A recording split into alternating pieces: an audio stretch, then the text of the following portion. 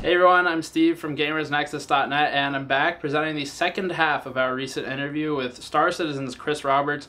The first half talks about some of the recent developments in the game, but primarily looks at DirectX 12, Vulkan, and APIs.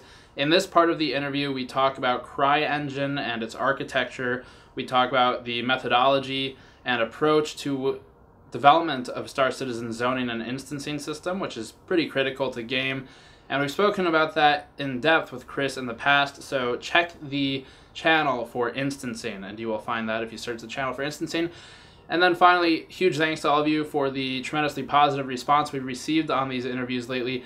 If you want to help us figure out who to interview next, or if you have questions for specific people, Star Citizen or otherwise, please tweet them at us at GamersNexus, and I'll check those personally, see what we can do, and we'll set up more of these going forward because they seem to be well liked. So that is all for the intro on this one. Hit the Patreon link as always if you want to help us out in producing more of this content and remaining fairly independent from the traditional models of the internet. And enjoy the interview with Chris. I'll see you all next time. Can you educate me on like a sort of canonical view of the render pipeline when you're drawing something like say a character model or a ship or something like that? What does it look like to CryEngine or to the GPU? What are the sort of step-by-step processes when you're rendering something? Well, what happens is because it is threaded, essentially stuff gets pushed onto the render. So what happens is in the sort of accumulation of the main thread, render gets called, and render basically on the main thread side just starts pushing the objects, like basically in CryEngine they're called render objects, and they get pushed onto sort of the render queue, and it gets pushed on with the information about the object, including its location in 3D space, because it's going to be threaded, so you can't depend on the stuff that's sitting in the main thread. So Right. just basically, pumps all this stuff onto the render thread, and then the main loop goes about doing its stuff again while the render thread carries on doing its stuff. So basically the rendering and the main loop are sort of happening concurrently all the time, and just at the very end of the main loop there's a bit where the work the main loop's done gets pushed off to the render thread, and the render thread goes about the work of actually transforming it, rendering it, doing all the rest of the stuff. Then at that side, on the 3D engine side, it sort of does the various things it needs to do, like the passes to the depth buffer and the shadow maps and all the stencils and stuff that you need for all that kind of stuff, and blast it out. It's the CryEngine render side itself, is a pretty tricky, complicated beast. So that's not one that I would be personally excited about refactoring. We do have quite a few people here that actually wrote a bunch of it, so luckily they're all working, and they know it better than me, because it's I would say that it was written back in the day where it was less modularized and less sort of object oriented or based. So there's a lot of sort of interdependent codes and checks on flags that are passed down through various levels of render that probably you wouldn't necessarily do in today's world. And so those are kind of things that part of the idea is to sort of refactor the plumbing. It's sort of like you got a house, it looks really pretty, it's a really nice house, but some of the plumbing's a bit old, and you at one point have to go in and redo the plumbing. So Right. you may not necessarily realize that the plumbing's got some of the issues it has, but after it, the hot water will flow better. Right, yeah. But you've hired on some of the Crytek people or CryEngine people. We actually have quite a few of the original CryEngine team. So we've got I think 3 of the original Far Cry team that carried on doing some of the, and from there, and then there's quite a few that have been from Crisis 1 onwards from the engine team. So we have a decent. We don't have them all. There's plenty of other ones that are also there, because there's a big companies, lots of stuff. But we've got people that helped, basically build the engine, design, Right. architect it. So they know it pretty inside out.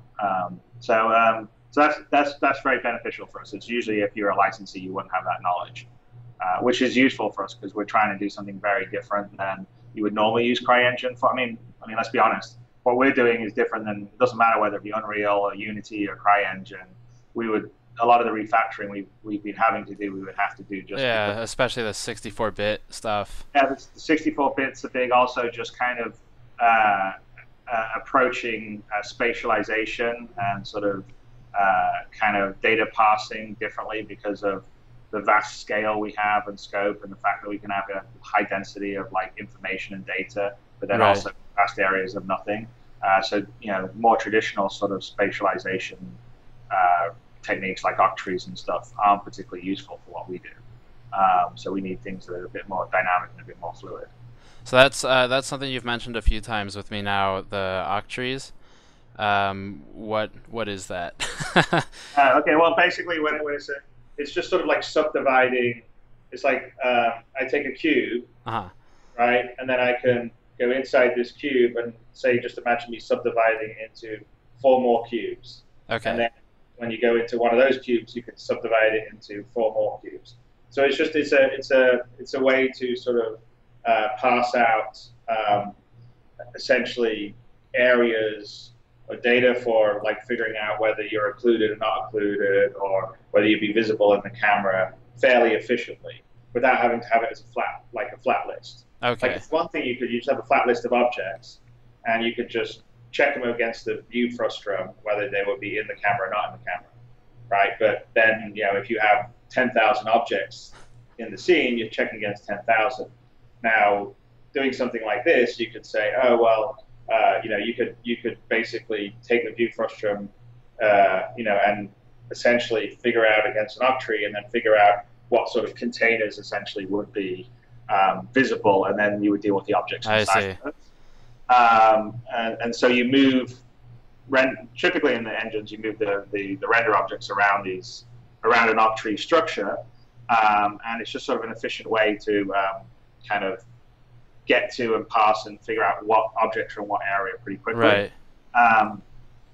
But it's sort of more rigid, right? It's sort of like you start with a certain size and it subdivides down and down and down. So it's not quite as